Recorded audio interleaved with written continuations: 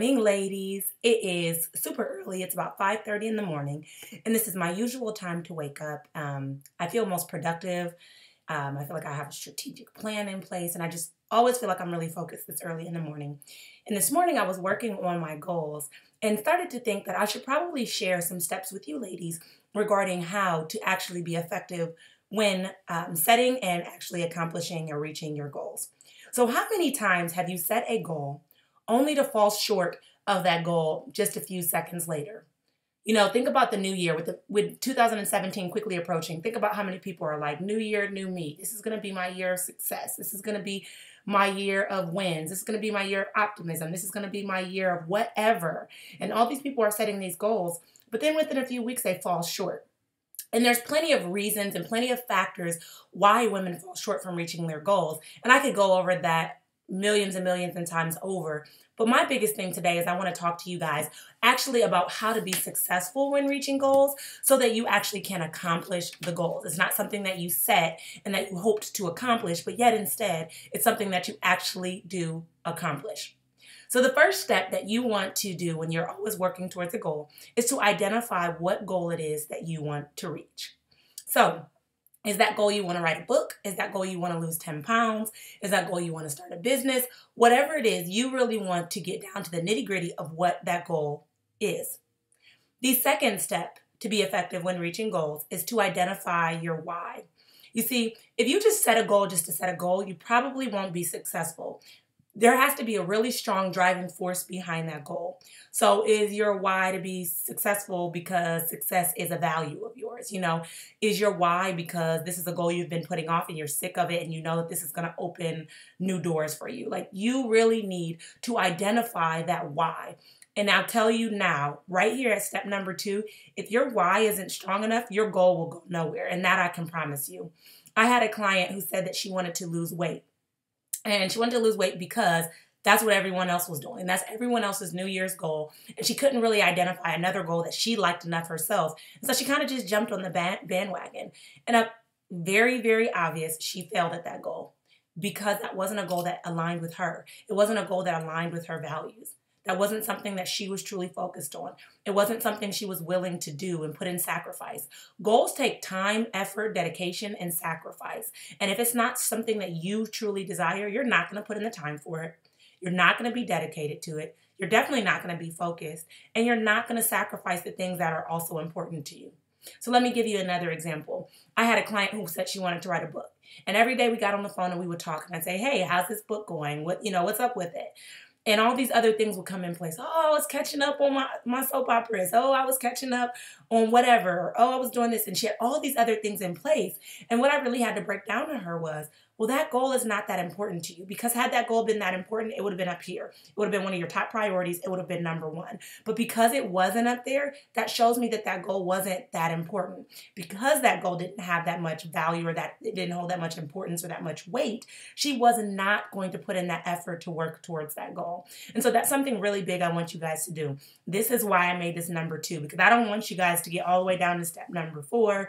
I don't want you guys to have dedicated 10 hours or 10 days or 10 months into a goal and then realize that it's not really something you want to work towards. It kind of goes with the quote, climbing the ladder of success, but realizing you're against the wrong wall. You don't want to work towards a goal that really doesn't matter to you.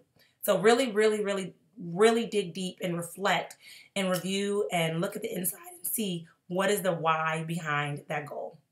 The third step to being successful when reaching goals is to break those goals down into bite-sized chunks. So how can you accomplish this goal in a reasonable amount of time? You see, so many people are like, all right, I'm going to be a billionaire by the end of January. Okay, how is that possible when you make $20,000 a year? Be real, okay? And then once you identify that time frame, break that goal into real, achievable, small steps.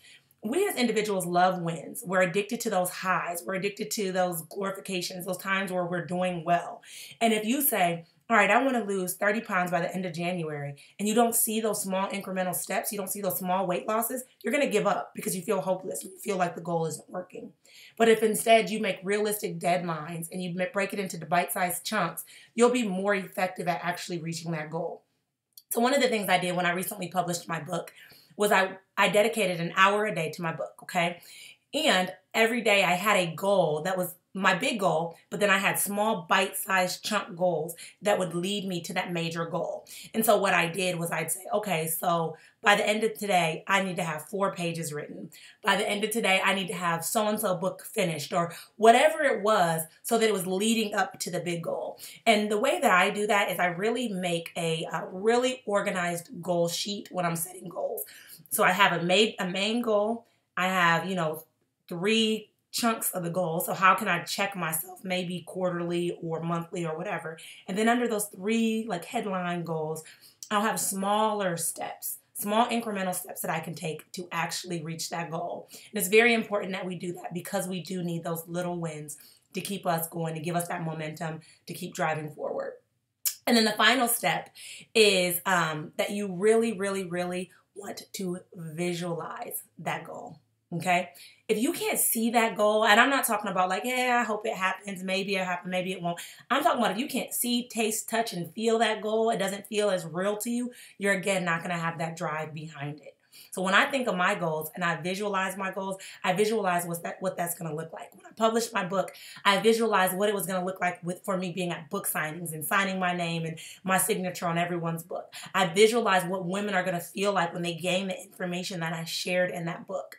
I visualized what it would feel like to have a little bit of extra money in my bank account from my book royalties. So I visualized what it would look like, because when I see the end picture and I see the end result, it gave me so much drive. It increased my passion to keep pushing to actually accomplish that goal.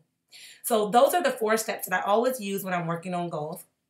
I identify what it is that I really, really want to accomplish. I identify my why, and I dig deep with that why, because again, you want that why to be really, really, really strong. The 3rd step is I identify the steps, bite-sized chunk goals that I need to actually be able to reach that goal. And the 4th step is I visualize what that goal will feel like once it's accomplished. So those are the steps that I use for every single goal.